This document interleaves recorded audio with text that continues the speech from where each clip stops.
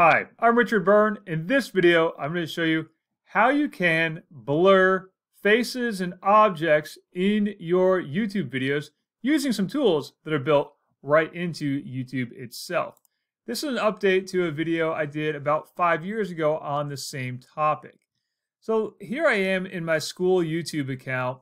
I'm going to go and upload a video.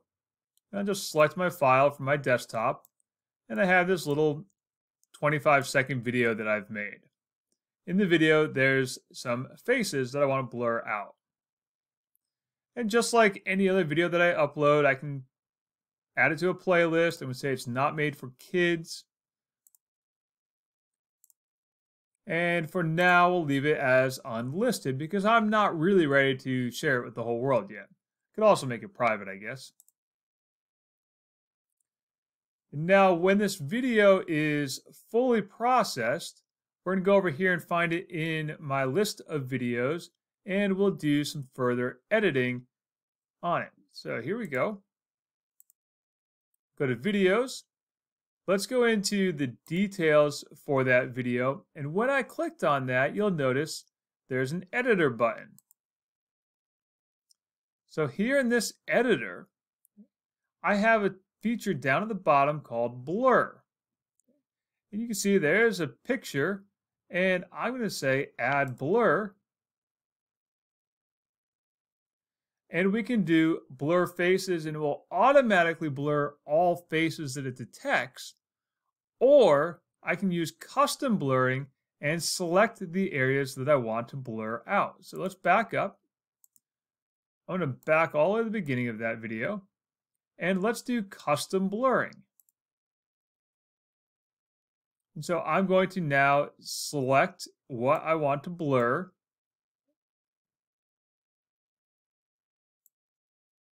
I'm going to blur the face right there. And I can specify how long it needs to be blurred for. You can see I'm moving that around. And we can hit done. And we'll see now that's blurred out of my video. Now I might want to go back in and edit that a little bit more.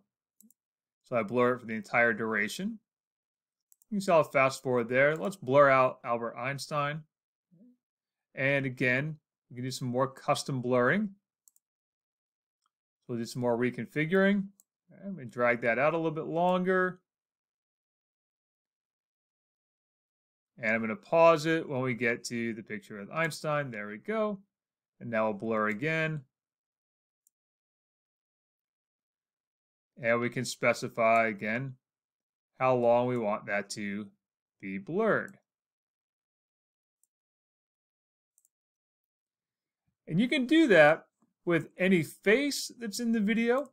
Again, blurred faces will detect all faces and automatically blur them. Or you can do custom blurring, and you can blur out things besides faces. Perhaps you want to blur out an address that appeared by accident in the background, or a car that appeared in the background, or anything else that you might want to hide from your video. So now I'm going to save that. And then I'll publish the new version of my video. So that's how you can blur faces and objects in your videos on YouTube. As always, for more tips and tricks like this, please check out freetech4teachers.com or subscribe to my YouTube channel.